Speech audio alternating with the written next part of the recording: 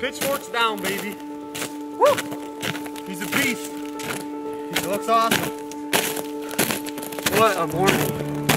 Holy cow. This year I've been really wanting to go after this buck Pitchfork.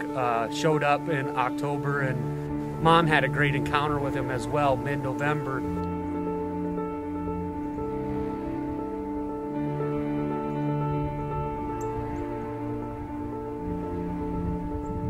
Otherwise, since November 20th roughly, we haven't really seen him at all. You know, disappeared, maybe neighbor shot.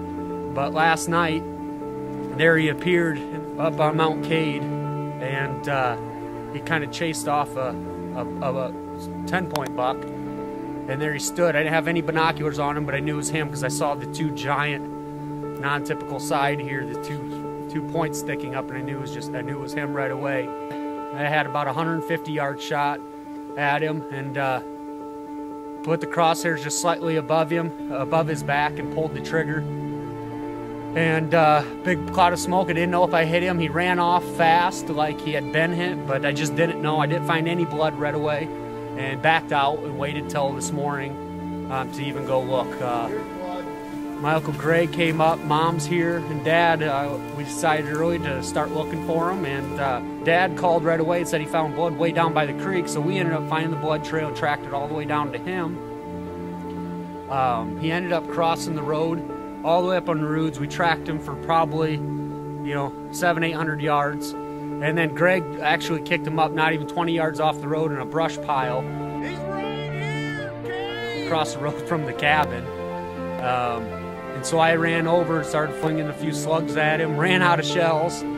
We tracked him all the way to the north across the field and down in this creek bottom, and Mom came and Greg came with the other gun, and we put 2 more bullets in it.